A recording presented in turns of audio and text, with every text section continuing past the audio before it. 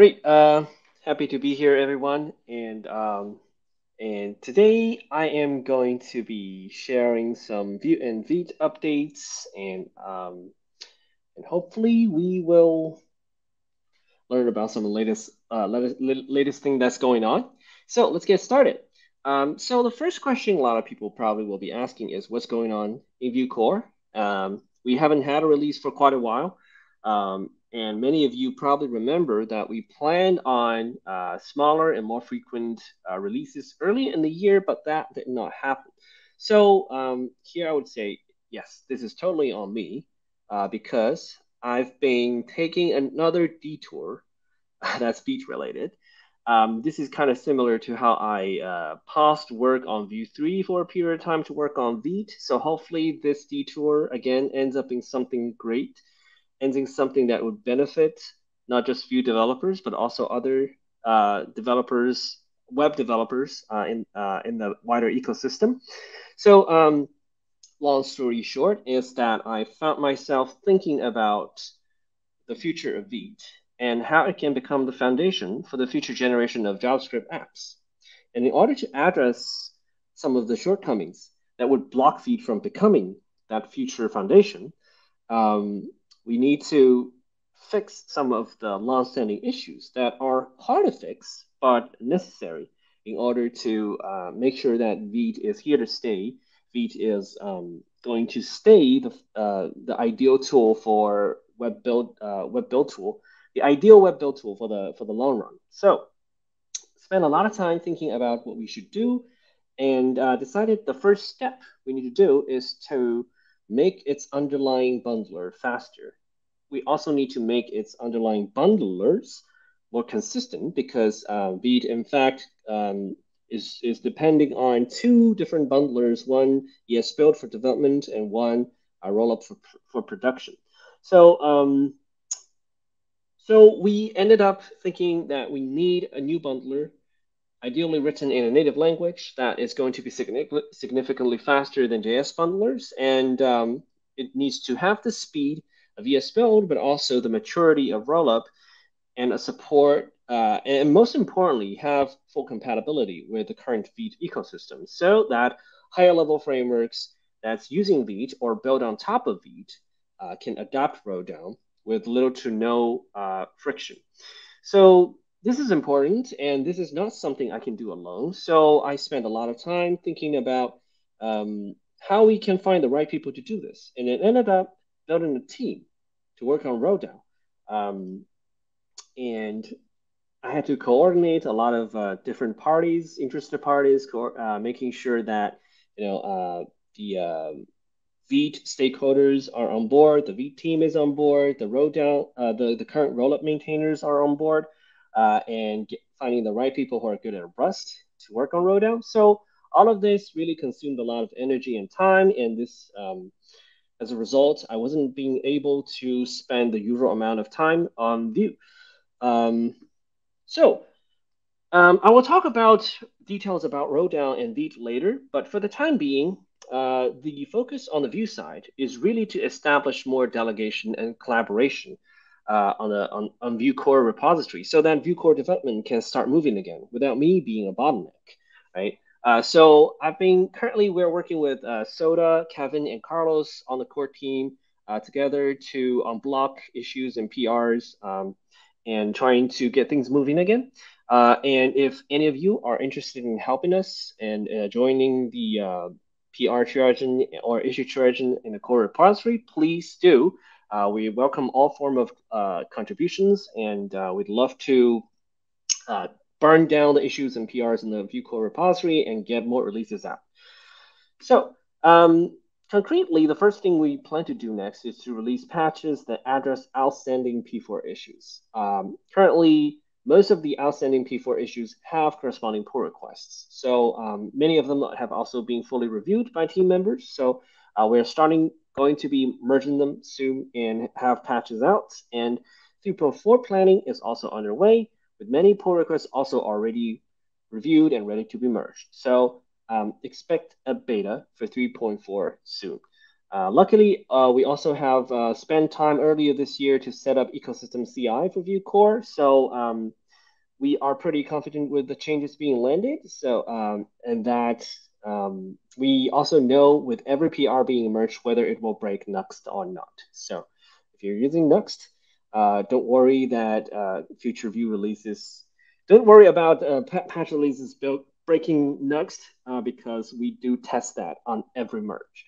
So now for Vite, I think this is going to be um, more interesting because we just talked about this a bit earlier at ViteConf. So I'll be going over a lot of the things that's been going on with Vite again. But I think this is going to be important because it's going to affect not just Vite users, but also Vue users, Nuxt users, and many more that's been using Vite or using tools that's built on top of Vite.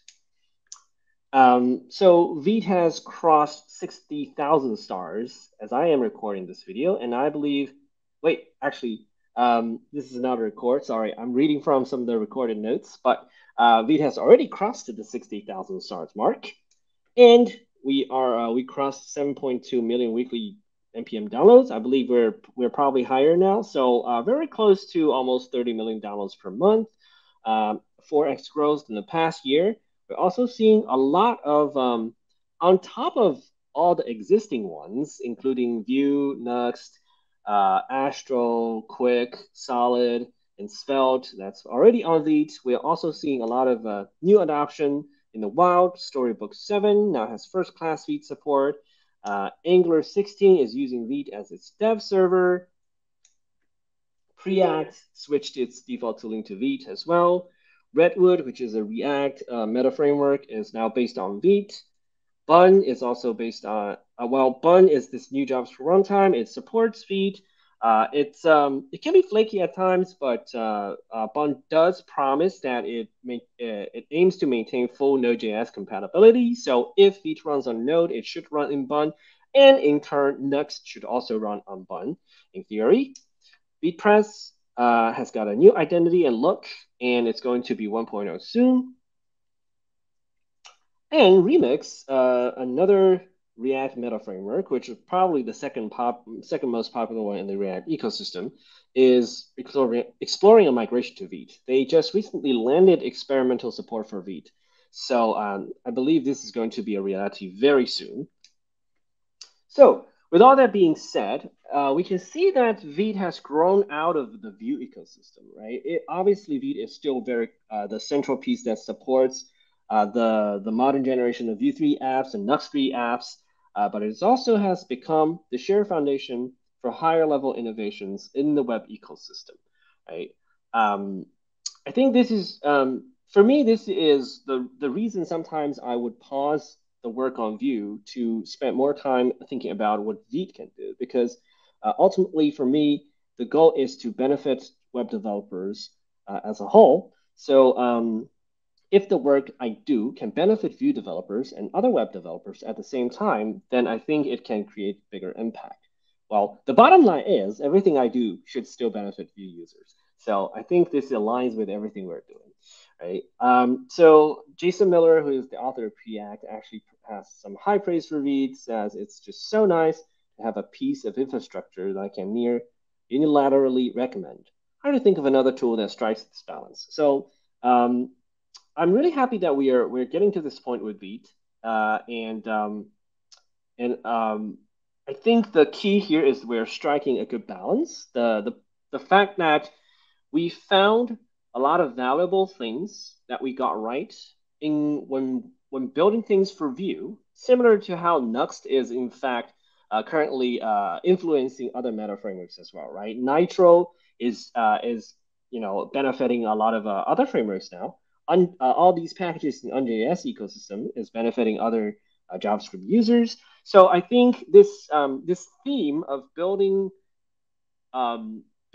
great tools in the Vue ecosystem and then thinking about how they can benefit the wider web ecosystem is a very strong trait, and I think it's a very strong trait of the Vue and Nuxt community, and I'm very proud of that, and I think we should keep this trend going. So We also, the team early on this year, the Vite team, summarized a list of philosophy for Vite. Uh, so here is a quick summary. First of all, it needs to have a lean and extensible core. It should not try to do everything. It should not attempt to cover every possible use case, right? So the tricky part here is deciding what should go into core and what should not, right? So I think most of the time the line is between something that goes into core that would benefit almost every user, right? Then it goes into core. If this benefits only a small group of people in a specific case, then we should provide the APIs to make it possible to do via plugins or in user land via configurations. The second point is pushing for the modern web, right? Vue started out only supporting ESM, and I think that was the right decision. Right? And we'll likely going to play a more important role in eventually getting the ecosystem over to full ESM and dealing with common JS, right? So we're always going to keep that in mind and be aware of this responsibility that we're playing in the ecosystem. And then we need a pragmatic approach to performance. Right? So being pragmatic means using the right tool for the right task at the right time, right? So early on, when Vite was just starting out, it was mostly me. I didn't have time to write my own bundler, so I have to leverage Rollup. And ESBuild came out. We noticed that the production bundling and dependency pre-bundling in development are two different concerns that can be solved by different tools. And ESBuild really made the pre-bundling much faster than Rollup. So we ended up using both ESBuild and Rollup. While that introduces different set of trade-offs, for us, it gets us the most benefits. So that's what I mean by pragmatic, right? Even though we had to rely on different tools, which creates a little bit of inconsistencies here and there, overall, the net benefit is great. So, and today, being pragmatic means thinking about what resources we have and how we can solve a problem more fundamentally, right? So I managed to find the people willing to work on Rodao in order to make Vite better. And I think it is, and at this time, Vite has grown much larger. Vite has got more adoption. It's becoming more important. It's becoming a more foundational piece of the web ecosystem. And that justifies bigger investment into it. And that is why we decided it's a good time to start working on Rodao, right? So the next step, the next point is support higher level frameworks. Higher level frameworks like Nuxt is obviously one core use case for Vite, and we want to be the layer that abstracts away these shared complexities among different frameworks, right? There are a lot of things modern web frameworks would all need. Frameworks like Nuxt, Next, or Remix, or StyleKit, they all need to do more or less the same thing at the lower level. So Vite is the layer that would abstract away those complexities for them so that they don't have to reinvent the wheels. And the more important part is each of these higher level frameworks can then innovate in different directions at the layer that they're more meaningful, right? So their energy can be focused uh, on working on the things that make them different rather than make them the same. And the part that's the same should be delegated to Vite. And finally, we want to foster a collaborative ecosystem. Right? We don't consider, so in the Vite ecosystem, even across different frameworks, people are collaborative. We don't think of each other as enemies or we are, so in a way, these different frameworks are competitors, but the competition is done in a friendly and positive way. It's not that we want to, outcompete each other and make sure we dominate the whole market. The goal is to build something that would benefit our target users. The goal is to making sure that um, with this collaborative work, the overall web ecosystem, the overall web developer community can benefit out of it, right? So this is the Vite philosophy, and Matthias actually gave a talk at ViteCon for this, and if you're interested, you should also check out his talk. So what's next for Vite? Um, I've already mentioned row down, and the current problems with Vite that's being listed here are specifically why we are working on row down, right? Relatively slow production build. There's inconsistency between dev and prod environments. This is caused by ES Build, the use of ES Build and rollup at the same time, right? So in development, we're using ES Build to pre-bundle the dependencies, and in production, we're using rollup. And this could cause inconsistencies, for example, the way that CJS dependencies are handled. There's also inconsistencies between how CJS dependencies are handled between server-side rendering during dev and production build during uh, uh, between dev SSR and production SSR. Right? So there are a lot of issues like this we would like to see solved. And then there's the network overhead of bundled ESM during dev. This is an interesting trait of native ESM, right? One of the reasons Vite is fast is because we are able to leverage native ESM and let the browser do a lot of work.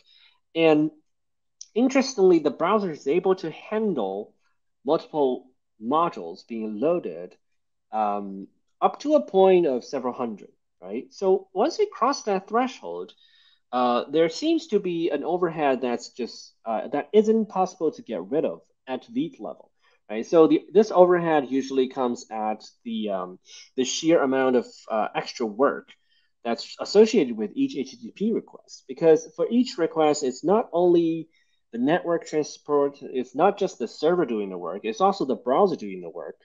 The browser's code all the way down to kernel and system calls, right? So all of those add up. So when the number of requests uh, adds up to a certain amount, you will see noticeable overhead. And this compounds when sometimes you have to work behind a when you have to develop behind a proxy server, right? So now you have to pay double the price because you're also adding the proxy server as part of the bottleneck, right? So eventually we think we need to provide a mode in Vite that starts the server by actually bundling everything. Right. So this mode will be opt-in. So this is mostly targeting users who have applications so large that unbundled development really isn't feasible. Like it affects the initial page load speed, it affects the full page reload speed so much that you'd be better off actually bundling everything up front. So this is something we do plan to offer down the road. And we also want to address the confusing SSR externals issues. We're making progress on that, but I think the more fundamental way to fix this is, in fact, just convert everything the same way consistently.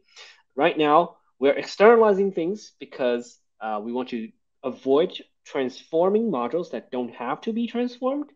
Um, but that is fundamentally a performance concern, right? If this SSR runtime can transform other modules fast enough, then we don't need to externalize things anymore.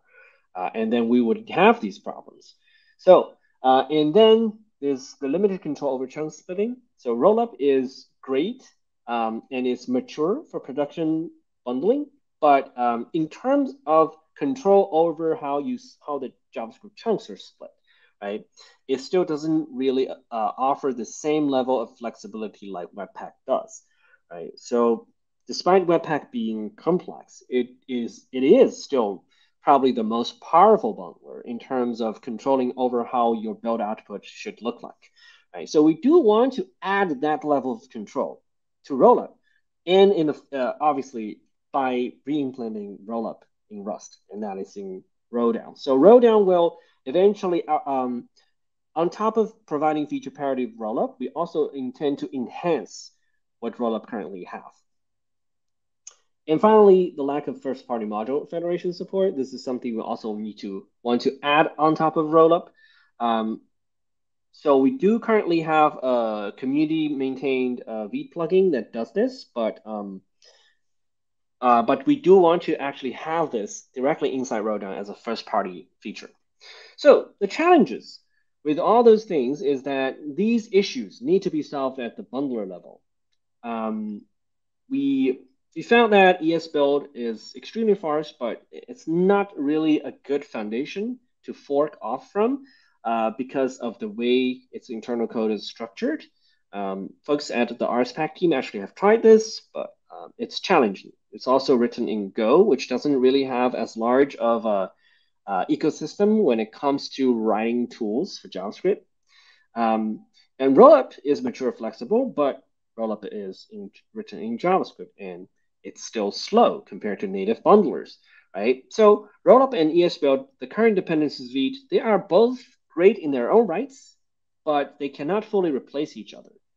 And eventually, we believe the once and for the way to solve this problem once and for all is to write a bundler that has the speed of ESBuild and the features of Rollup.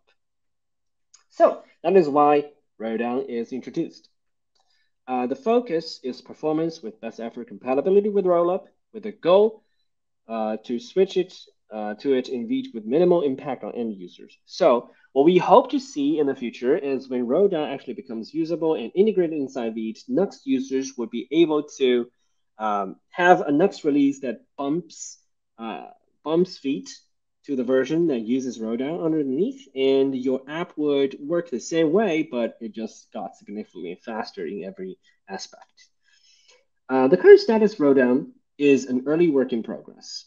As I said, we managed to create a team consisting of contributors with extensive experience working on RSPAC. So some of the folks from the RSPAC team are currently working on Rowdown, and we have a collaboration with the RSPAC team on shared tools and features underneath. Both Rowdown and RSPAC will be built on OXC in the future. So OXC is a Rust parser, linter, and language toolchain similar to Babel and Biome, but written in Rust, and it's currently the fastest JS parser that we know of. We're also planning to have collaboration with Lucas, the current maintainer of Rollup, to make sure that Rowdown behavior always align with Rollup. So a quick overview of the Rowdown roadmap. The stage 1 is basic bundling. This stage, we want to replace ESBuild for dependency pre-bundling inside Vite. So the key here is common JS and ESM compatibility and the ability to support support ESBuild. Basically, we want to have a behavior consistency with ESBuild when it comes to handling dependencies. And this is, in fact, quite a chunk of work. We will need to port a lot of ESBuild tests and making sure the behavior is consistent. Stage 2 will be more advanced bundling. This is more about rollup feature parity, plugin compatibility, tree shaking, advanced chunk splitting control. And the goal of this stage is to be able to use Rowdown instead of Rollup for production builds. Stage 3 will be built-in transforms. Yes, so this is similar in scope to ESBuild, where it actually handles transformations for TypeScript, JSX, and minification even in the same tool. This is also what we want to do in Rowdown. So the scope of Rowdown will in fact be similar to how Rollup and ESBuild merge together. Right? So syntax lowering, essentially you can specify a target and then use Rowdown to also transform some of the newer syntax into older ones to support legacy browsers. And finally, we want to Rustify Vite. When Rowdown is done, it will expose a plugin container through its API, and Vite will start introducing a Rust part that uses Rowdown as a dependency. So this way, we can then start porting some of the core Vite logic over to Rust. We want to do this very carefully because we do believe that the flexibility of JavaScript is important in keeping Vite core iterating fast. So the target of the porting will likely be focused on parts that are really, really stable and well-defined and also performance sensitive. So for example, the import analysis plugin in the Vite core is going to be, it is caught on every single module that Vite processes. Is very performance sensitive, but it's also relatively stable. So that's a good candidate for porting, right? We will do this on a case-by-case basis and making sure that we don't compromise the maintainability and we don't want to vastly increase the barrier of contribution for Vite core by making everything Vite. We want to do this in a pragmatic way, again, balancing the barrier of contribution versus the performance gains that we can get out of it. So Again, shout out to ES Build and Rollup. These are really, really great projects, and Vite wouldn't be possible without them. But as we said, we thought hard and thought about all the possible solutions, and we still believe that Rodan uh, would be the ideal solution for Vite in the long run. So, but we are standing on the shoulders of these giants. So, shout out to them. And finally, for Nuxt users, so the main takeaway of this is that uh, Rodel will make Vite and Nitro faster because Nitro currently also uses rollup in its build, which can both be replaced by using Rodel. Right? So Rodel will make both Vite and Nitro faster, and faster Vite and faster Nitro means faster Nuxt. So um, I hope this would benefit all the Nuxt users and make your builds much faster. So thank you, and uh, we should. I think the next one will be a Vite panel. So looking forward to that. Yes, first we have questions for you. All right. Uh, is Vite going to be working with Bun? Um, by working with, I'm not sure if the question means collaboration or Vite is Vite gonna run on Bun. If the question is the latter, then yes, Vite already runs on Bun. Um, it's just Bun's support for Node.js compatibility can be incomplete in some cases, as new versions of Node come out or as Vite changes or upgrades its dependencies. Sometimes things can break, but it's unbun to making sure the compatibility claim is correct. So technically it should. Um, and and in fact, if when Rodan actually becomes the main bundler inside Vite, I think the reason to use Bun over Node.js to run Vite would be less significant because because the main logic will actually run in the Rust side rather than in the Node.js JavaScript or Bun's JavaScript engines. Uh, so you can use either, and both should work. Great, thank you. All right. How has using TypeScript shaped how Vite is built and maintained? Vite was written with TypeScript from day one, so I think it is critical to use something like TypeScript for a code base like Vite. Uh, we have multiple collaborators. It's moving very fast. We have a lot of tests, a lot of files and different modules. I think it would be a maintenance nightmare if we didn't use TypeScript. I don't. I'm not sure how I can say it shaped how Vite is built and maintained because I think TypeScript is really just a tool. It depends on how you use it, but I think it is definitely very important and critical for the long-term maintenance of Vite. I like how you said that, how it's Mm. helped with having the different types and things to be able to do across. So I think that does talk about the shape and the usability of it. So thank you Mm. for that one. Can you tell us a bit more of is defined model happening and what's going on there? Yes, yes, we're actually planning to graduate it from experimental status. But we're having some final discussions inside the team regarding some of the finer details of the thing. But overall, defined model in its I mean the problem it solves is real. So we're definitely going to land it in some form once we settle down the final details. Yeah. Great. All right.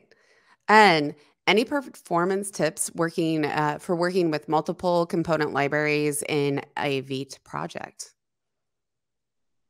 Um, I think this is a bit vague, so I think this would I would need more context to give meaningful answer to this because um, Do like you mhm.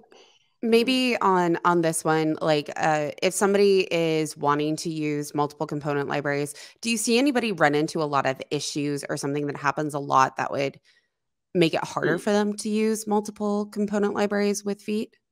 So first of all, I think we need to clarify whether it's about development performance or production performance, right? Okay, I think if we're talking about production performance, then my suggestion is don't use multiple component libraries fair. because they're going to be heavy. You probably want to focus on one set of library that suits your need well and making sure it has good tree shaking. Only use the components that you really need.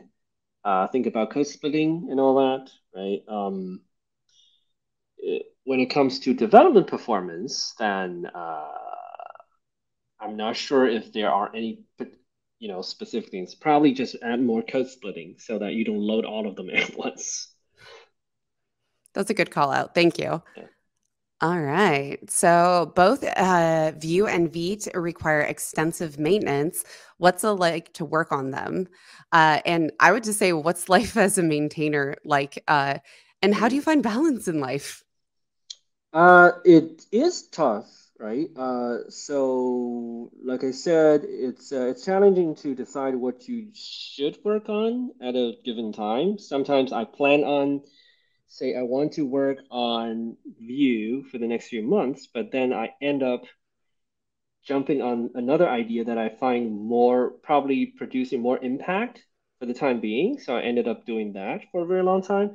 Um, at the same time, I think my role in the ecosystem have gradually changed over time. I think in the early days, it's mostly just me committing and pushing code, mostly me addressing the issues. So some like I remember in the early days working on Vite, I was literally working 12 hours a day and closing like 20, 30 issues a day.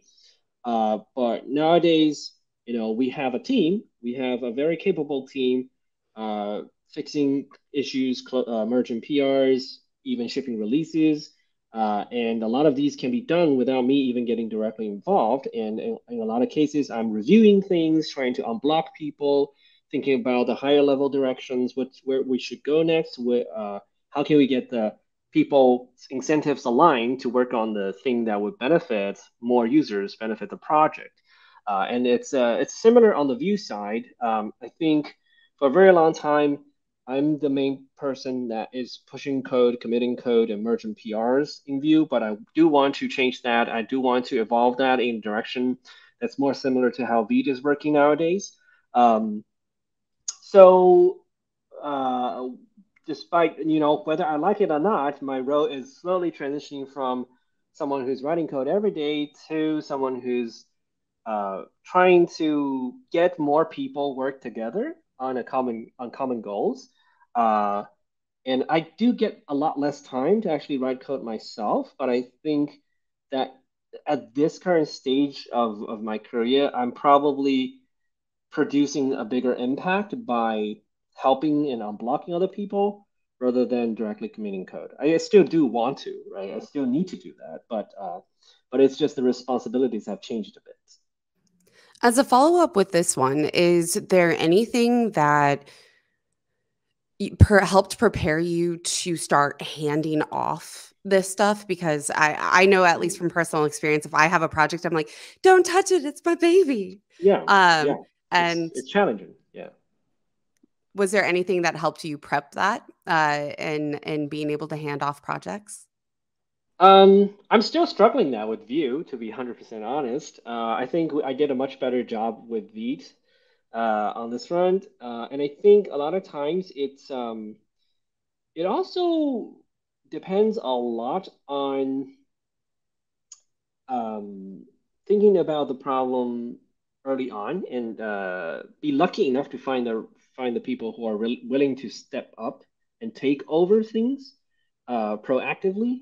Um, I think it's very difficult to sort of um, it's very difficult to find to just pick someone and say, here, you need to start taking over this part of responsibility for an open source project.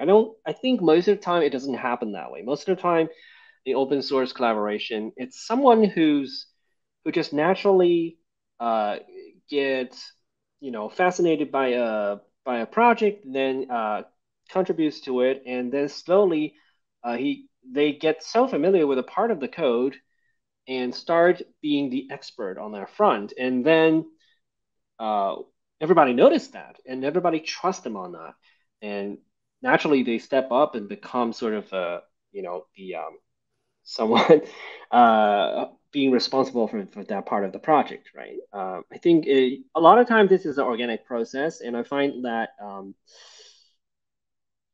while I hope there's an easy way to make this happen, but I think a lot of times it depends on having the right people step up at the right time. Thank you. I feel like there's still some curiosity and what maintainers have to do or growing your own Hmm. there's so much behind that. So I appreciate you answering the added question. Next one, are you planning to implement Rust not only for bundling, maybe in a Vue core somehow? So this is a bit different because build tools you run on your own machine or on your CI servers. You don't actually ship them to a user, end users, right?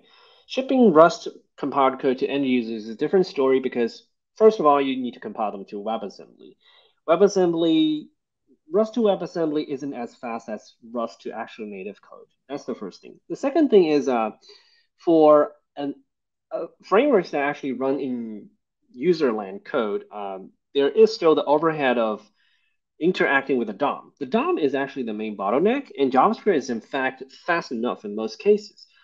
So I don't really think using Rust inside a framework like Vue would actually help that much, or I don't think it would be really worth it. Some potential things we can explore is maybe having a Rust version of the Vue single file component compiler. That is something we have been exploring, but again, there comes the challenge of maintaining two versions, one in JavaScript and one in Rust, and they need to stay consistent, and that's a lot of burden. So I think for the near term, we're probably still just gonna focusing on using JavaScript and TypeScript on the Vue side, and Rust will be mostly on the build tool side. Great, thank you. And last question for now, because I know that you'll come back as part of the panel. So, Mhm. any updates on if when reactive props destructure will be out of experimental? Yeah, we still have some disagreements on this one inside the team, so we're trying to resolve that. But yeah, no definitive timeline for this one at the moment. Okay, great. Well, that is all the questions we have for you at the moment. But while you're hanging out backstage, we have a few things to go over and see you back shortly.